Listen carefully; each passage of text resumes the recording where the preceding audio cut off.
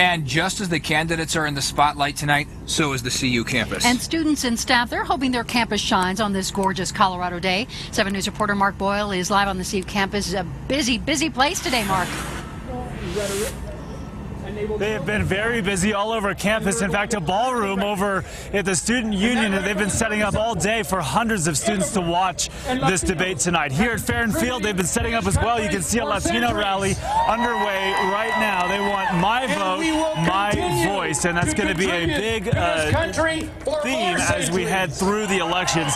The excitement here really building, and that is they're trying to get Latino voters out to the polls in November. They also, though, people like Federico Peña driving some of this, they want to get the Latino community in the main stage here when they're talking about immigration reform, and they want to steer some of that dialogue in a different direction. You cannot launch hateful rhetoric against a particular group. In this case, it's immigrants and Latinos. We're better than that. So we're going to speak out against that today and correct the record. Are you ready?